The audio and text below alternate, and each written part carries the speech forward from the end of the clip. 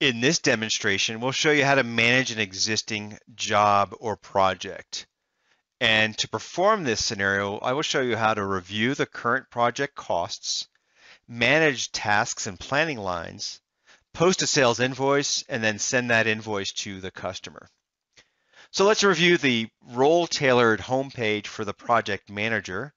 Right? Again, very personalized and able to move what you want and the information that you have right at your fingertips. And if we hover over, for example, the job actual price to budget, again, I can see some of the details and then I can drill into that. So I see all the job tasks that are assigned to this project and again, to the budget on a planning line.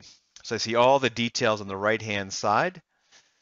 And then if I want to go and collapse this, give myself a little bit more real estate, all the jobs that are assigned to this under the job planning lines. And so during the project, job costs from resource usage, materials, and job-related purchases can accumulate. And as that job progresses, the transactions will get posted to the job journal. So it's important that all of these are recorded. I'll create that sales invoice and I'll select OK. And then to review that sales invoice of what got posted, I go to sales invoices and then open that up and I can see everything that got posted and I send that over to the customer.